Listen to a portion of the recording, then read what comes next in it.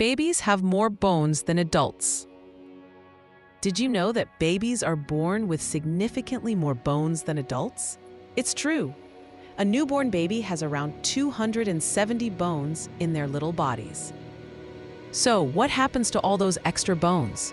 As a baby grows into adulthood, many of these bones fuse together. This is a natural process that strengthens the skeleton.